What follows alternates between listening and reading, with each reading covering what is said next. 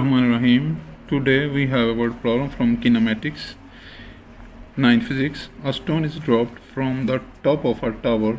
The stone hits the ground after 5 seconds. Find the height of the tower, the velocity with which stone hits the ground. Let's solve it.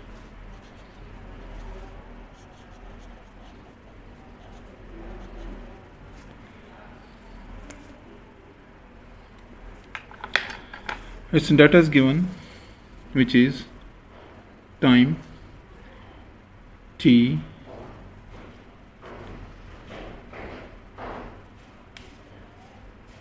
(5 seconds). When it dropped from the top of the tower, so its initial velocity vi is equal to 0 meter per second, and we have to find its final velocity.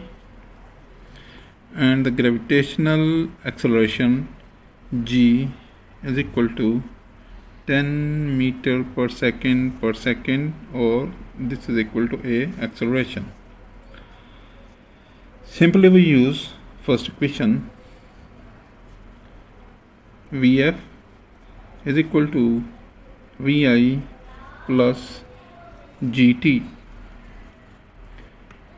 Vf is equal to vi is 0 plus 10 into 5, which is equal to 0 plus 50, or Vf is equal to 50 meter per second.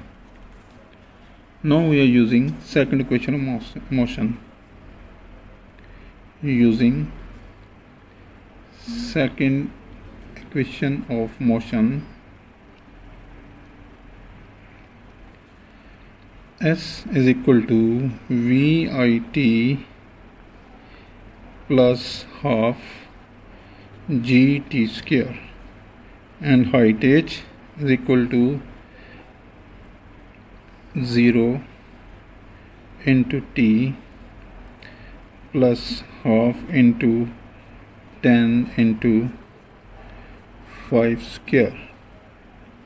So h is equal to 0 plus 5 into 25, which is equal to 125 meter.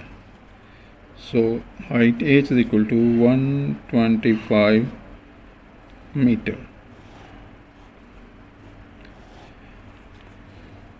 Please subscribe my channel, share my channel with friends, and if you want to understand or if you have any problem, you ask in the comment box. Thank you for watching.